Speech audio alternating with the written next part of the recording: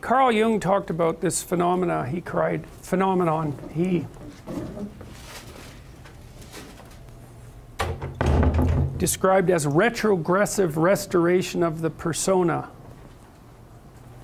And so it's a complicated idea, but basically what it means is that sometimes you take a leap forward and you learn some things, but you can't catalyze a new identity, so you try to go back and hide in your old identity. And that actually doesn't work, because, well, things have changed and you've learned something, and that isn't who you are anymore. And so it's like you have to cut parts of yourself off in a destructive manner to fit back into the person that you were. Now what happens here is that Pinocchio escapes from this tyrannical situation and undergoes this descent into chaos, but he tries to go back home. He tries to go back to what he was, and he can't do that anymore. His father isn't at home anymore. And so when he goes home, he finds that there's no home there. Now, this happens to people sometimes, and it's often a shock to them. So one of the things I've noticed about Peter Pan type, I'm going to speak about men here because I've observed it more in men, is that they'll often stay under the thumb of their father. And you think, well, why would someone do that? Because it means they're subject to the tyrannical judgment of their father. They're always concerned about what their father would think, or whether their father approves of them, and so forth. And you think, well, that's got to be an unpleasant place to be. Why would you do that? One of the things that I've suggested to my clients and to other people sometimes is that here's a weird little exercise that you can undertake, a little thought experiment. So you have your parents, and of course your parents have friends who are about their age, and maybe some of them are people you only know peripherally. And I might ask you, well, do you care more about what your parents think than you care about what these peripheral people who know your parents think? And then the answer to that is, well, of course. And then the question that arises out of that is, why? I mean, for someone else, your parents are the peripheral people, and their parents are central. Like, why is it logical that your parents' opinion makes any more difference to you than the opinion of some randomly selected people who are approximately that age? Why is it the case that you would consider that they would know more than someone else? I mean, I know they know you better, and fair enough, but that's not the point.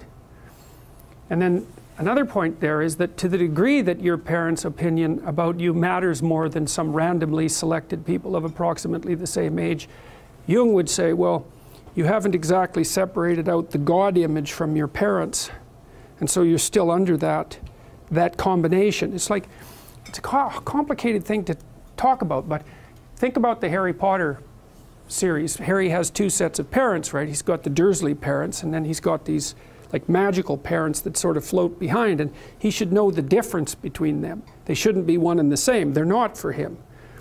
And it's like, well, you have your parents and you have nature and culture as parents, and you shouldn't be thinking that your parents are nature and culture as well. They shouldn't have final dominion over you. It means that you're not an individual yet, if that's the case.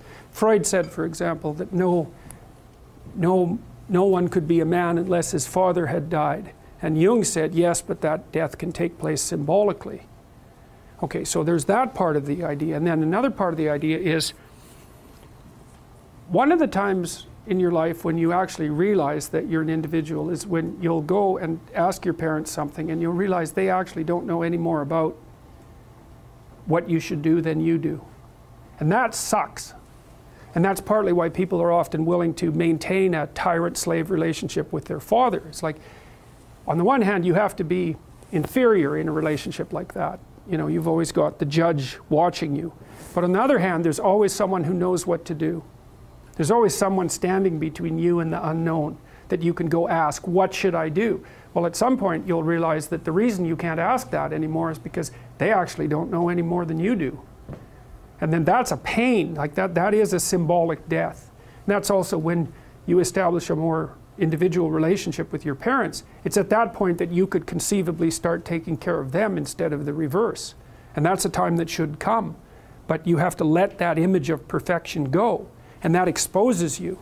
Well, that's what happens here. You know, Pinocchio goes home and he wants things to be the way they were, and he wants to stay under the careful care of the benevolent father, but that's no longer possible. He's past that point, and that's why the father has disappeared. And so Geppetto has gone off to look for Pinocchio because he also needs his son, but in any case the house is abandoned. And so then we see inside the house that everything's covered with cobwebs and everything's gone, and Pinocchio and the cricket sit on the steps and they're very concerned. First of all, they wonder where he went, so they're actually concerned that he's gone, but they also don't know what to do because there's just no going home. And so, you know, that's also the case that once you hit a certain point in your development, well, it's the same thing we already talked about. The answers that you're looking for are not going to be found in your parents' house. It's as simple as that. Now, you could artificially maintain your dependency, but you know, if you do that for too long, things get pretty ugly. So you get pretty stale, and you know, you're like bread that's been on the shelf for too long.